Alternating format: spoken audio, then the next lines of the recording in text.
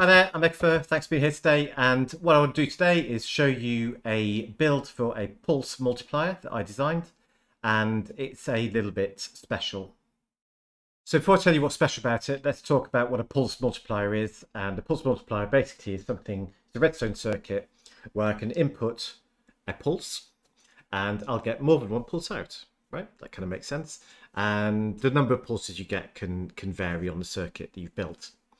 But what I wanted from mine was something quite special, something I've not seen on Bedrock before. So these were the requirements. I wanted it to be one wide tileable. I wanted it to have a fast reset because often pulse multipliers will be able to turn on quite quickly, generate some pulses, but then after it's finished, it takes quite a long time before you can use it again. And I wanted mine to be pretty much instant. I also wanted it to be really fast and be able to generate up to 5 pulses per second, which is the maximum speed you can get. And I wanted to be able to change the number of pulses you got from it so that it was variable. And that would typically be from 1 pulse to 576 pulses. 576 is because that's 9 times 64. You get 9 slots in a dropper. So that seems like a sensible number. And it would be item based so that I could put in n items into the system and I'd get n pulses out. And it would be exactly n pulses because it's actually it's a lot simpler to design one where you put in, say, 3 items, you get 5 pulses out. You put in 4 items, you get 6 pulses out. So that's easier. But I wanted to be able to say, okay, if I put in exactly, 123 items, I will get exactly 123 pulses out of it. And that just takes a little bit more effort. And then the final thing is I want it to be compact. And that's got a big exclamation mark after it because, frankly, it's not super compact. But I think it's certainly as good as I can get it. And I'd be really interested to see if anyone comes up with a better idea. So it's a bit of a challenge for you guys. And why would we want such a thing? Well, actually, the reason I wanted to design this was the idea of a one wide tileable shop. So typically in a shop, you will order some goods and then you want to be able to fire those goods out to the player as quickly as possible. So that's hence I wanted to be quick. I wanted to have a fast reset. I want to be tileable, and because you want to be do your stock control properly. If I want to sell, say 64 iron for a diamond, I want to make sure that exactly 64 iron comes out. So it's got to be reliable, and it helps if I can say, well, I put 64 items into the system, therefore I know that 64 items will come out. And I'll show you that in a moment. Okay, so let's dive straight in.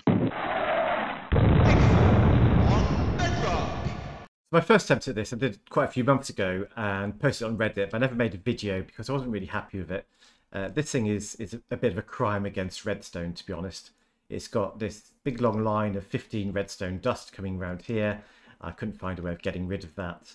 It's got 4 obsidian per slice, which seems like more than it should need. And it uses this soft inversion mechanism where when you power a piston, an attached torch turns off. That in itself is pretty cool, actually. But it can be quite laggy having these pistons because they try and extend, but they're blocked by the obsidian, and that can cause lag. But this thing does work. And what I'm going to do is I'm going to show you it working. So the way it works is I've got 10 items here, which are my my counter effectively, and I've got up here a dropper which has whatever items in I want. So let's put in 3 stacks of yellow concrete, and hopefully when I press this button, 10 items will get fired out at this end.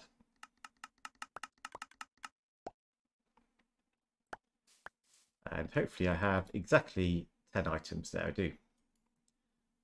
I can put those back in there.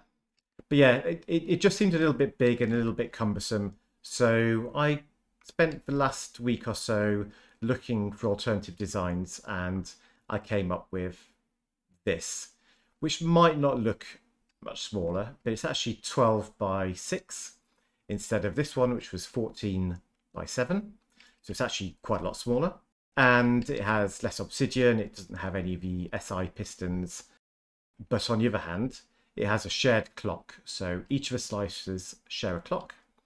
so that clock will necessarily stick out of the side. So despite the changes I've made, there are still 2 obsidian in this design, and if you think that's too much, then absolutely I've got variations of this which will allow you to get rid of the obsidian completely, but they are a little bit less compact. So what I might do is I'll show you how to build this, and then as I could do that, I'll talk through what all the components are doing, how it's working, and then at the end I'll show you a couple of alternative designs for how you make this work without the obsidian. Okay, so we're going to build one more slice of this, and I'll explain as I go along. So we're going to start in this area here, and what we've got is essentially a block swapper. So I've got 2 droppers, one with items in, one without items in, and by swapping those around, I can cause one with items in to come to the top and power this comparator here. Okay, and then what we're going to do is going to push all the items back out of it into the other one. The comparator goes off again until I swap them around once more. So let's have a look at how that works. I'm going to put a piston down here, a dropper on there, and then I want another piston which is 2 up from the previous one and 2 across. That's here. And this one has a dropper facing downwards, like so. And then I'm going to put a block here and a torch, and what you'll see is that then extends my dropper up, and this dropper was facing this way into here. So now if you powered this, it would push items into this second dropper. And we're going to put another torch here. If I do that, this piston will extend and it'll push both of these along here, and I want to make sure that that doesn't happen. So I need the obsidian here, and I'll need obsidian here as well. I put my second torch down, and if I was to give this now a 1-tick pulse, you can see that they swap around. And the reason they swap around is because I turn off both these torches at once for 1 tick and then turn them back on again. When they go back on, this piston is still in its retraction phase and therefore can't respond. This piston was already retracted, and so it can respond first and therefore can push. So it's always the one which was retracted which pushes next, and that's why we see them swap around. Okay, so I don't want to leave her to give a 1-tick pulse. We're going to use an observer for that, and the way I'll do that is with a sticky piston here, an observer facing away from the build, and a button just on here, like so. Okay, so now the button extends the piston, the observer then powers this block and causes those torches to go off for 1 tick, swapping them around. Okay, so our point was that by having items in here, that would then power this comparator, which in turn powers this block and a torch attached to the block. And this torch is our on-off switch for the clock. So we have a clock here, and I've used a comparator clock, and it's on 1 tick. That's important. We want it to be max speed, and also you get different timings if it's on a different number of ticks. So we want to be max speed, and we're going to extend that clock out to the next slice. So put a repeater here on 1 tick and bring my dust across like so. But because this torch is powering this block, actually nothing is going to happen to this block above it, and therefore if I have a torch on there, it's just going to stay off because of this. When I get items in here, that'll power this comparator, I'll turn this torch off, and the clock will be able to do stuff. So you'll see if I take that torch away, this starts to flash. Okay, so now we've got items at the top, we've got our clock running, and I want to push those items into the bottom. So this is kind of like an auto dropper, if you like, but a rather complicated one. So put a repeater there into a block, into another repeater, which will power this obsidian, which in turn will power this dropper. So again, if my torch was turned off, you'll see that clock would run and it would power the dropper.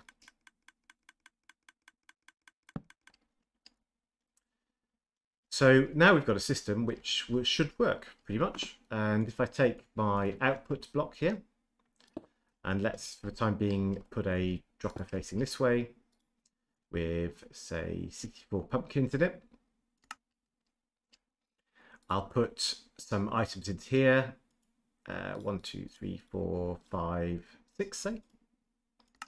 So what should happen is when I press my button, I'll get 6 items out of here. That's what we want. But we will be a bit disappointed, I think, because I think we're going to get 7. Maybe even 8. Yeah, 8. So you actually get 2 more items than the number you put into the dropper. And if that's all you want, then you're done.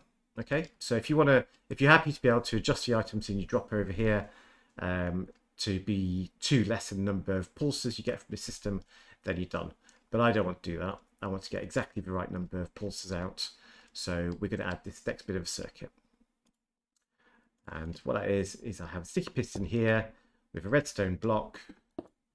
And I'm going to take that into the staircase there.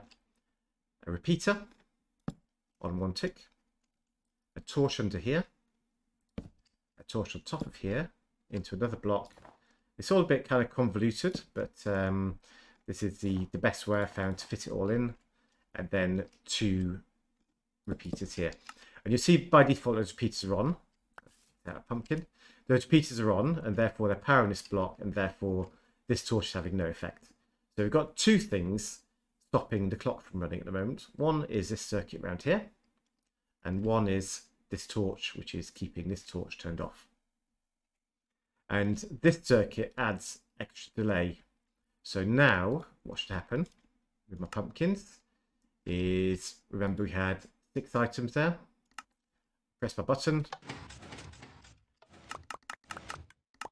And you see we get 6 items out. So I'm getting exactly 6 ticks coming from here. Okay, and that's totally reliable. So if I want, say, even just 1 item, press the button, I will get exactly 1 item out of here. So it works for any number of items. That's one thing actually about this one. If you did want to build this one for some reason, because it's maybe doesn't have a shared clock, if you want to have just 1 item come out, like so, then by default it won't give you anything, and you need to turn the repeater in the slice where you just want 1 item down to 1 tick. And now hopefully you'll see we get exactly 1 item. So this design, you have a slightly different setting if you want 1 item. In my new one, this will work for any number of items from 1 up to, in fact from 0, if you like, up to 576. Okay, so a couple more things worth knowing about this. And the first one is that if I change my clock speed by putting this to 2 ticks, for example, slows everything down. How many items have I got in here? I've got 16 at the moment. And so when I press a button, that should spend 16 items to me. And you see it's doing it a lot slower than it was before. But what will happen is I'll only get 15 items. So the timing of this is kind of specific to the clock speed as well. And ideally I'd remove some delay in this part of the circuit. But at the moment that's not very easy to do. So this design will work with a fast clock like this, and not with a slower clock. Okay. The second thing I want to talk about was how you'd actually use this in practice. So obviously I'm using it, you know, I said for one wide shop circuit. Well, actually you don't need to do that, of course. You could just take your output from here to pulse whatever it was you wanted, or indeed from a torch up here. But in practice, what we'd probably do for a shop is you'd have something like this, and you'd have like a little channel along here where items are fired out, and then you could run a water stream to collect all of the items and bring them down to your player. And you could even have a double speed slice. So if you wanted to output twice the number of items as you get pulses, then you could do this. So if you're trying to sell something maybe for, you know, 4 stacks for a diamond of something, then this will make it much quicker to dispense, because you only need to put 2 stacks into here, and each of these 2 droppers will dispense 2 stacks. Okay, so the last thing I wanted to do was talk about what if you don't like this whole arrangement here, you don't like the obsidian, and you'd like to get rid of some obsidian from the build. Okay, so let's take this whole back section out, and we'll look at a slightly different way of building the same thing. Okay, so we're still going to need to do roughly the same idea, right? So we're going to have a piston down here, and that piston will have a dropper on it facing this way, and we're going to need another piston back here like that. What you'll notice now is the droppers are 1 block closer to the comparator because we haven't got the obsidian in between here. However, I can't use the same circuit as I had before. I'm going to have to use something a little bit different. So what I'm going to do is I'm going to take 2 redstone blocks and pop them up like that. I'm going to take 2 sticky pistons like so. Put a block here and a block here with a torch on there. Okay, so you can see we're starting to extend it out a bit to the right already. But this circuit works basically exactly the same way, except it doesn't need a pulse, and it's always reliable without the obsidian there. So if I press this, then I turn it off again, it swaps. But now it's stateful, okay? So it switches the order when I press the lever on and when I turn the lever off. So to switch this, we're going to need a T flip-flop. And the one of the smallest T flip-flops you get is actually this one. So we'll need 2 redstone dust, a comparator, and a we'll need a dispenser as well. So grab a dispenser, and we'll need a powder snow bucket, like so.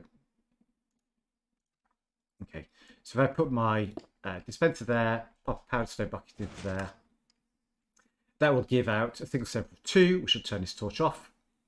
Swap these round, and I can just put a block there with my button on here now. And you could, of course, fold this underneath if you wanted, if you'd rather have the build, build taller rather than longer. But now, if I press this, the powder snow is pushed out. That turns off this redstone dust, allows the torch to come on, and then the pistons extend. Okay. So the reason this works is because when I'm retracting the redstone blocks, then they are taken away from this piston first, so it always retracts first. And then they arrive here 1 tick later, and that's when this one can extend out. And then the other way, it's the same thing. They get pulled away from the extended piston up here, so it starts to retract, and they arrive at this piston, which then starts to push. So it always makes sure that things happen in the right order. And there we go. So that's just a different way of building it if you want to avoid the obsidian in the build. Okay, so I hope you found something useful in that, and I'd be really interested to hear if A, you take up the challenge and try and make a smaller version. I'd be really keen to see that. B, if you decide to turn this into something, maybe you go ahead and do that 1 wide tileable shop. Maybe you find some other use for it. I'm really interested to know about that. Stick it down in the comments, and I'd be really keen to hear back from you. But otherwise, if you're new to the channel, do go and check out some of my videos. There's some really interesting stuff in there. And if you've been here since forever, then either way, I'm looking forward to seeing you next time.